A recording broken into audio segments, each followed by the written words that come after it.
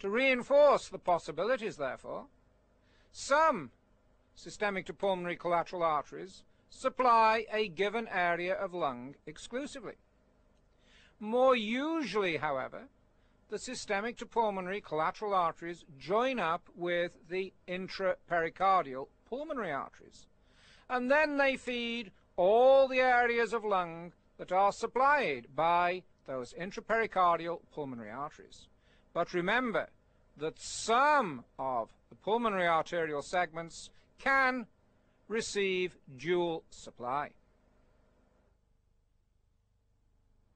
There is then one final possibility to take into account, and that is when the intrapericardial pulmonary arteries are totally absent.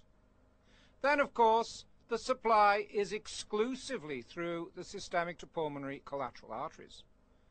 The pediatric cardiologist must then establish the extent of each systemic to pulmonary collateral artery, remembering that particularly in this situation there may well be arborization anomalies.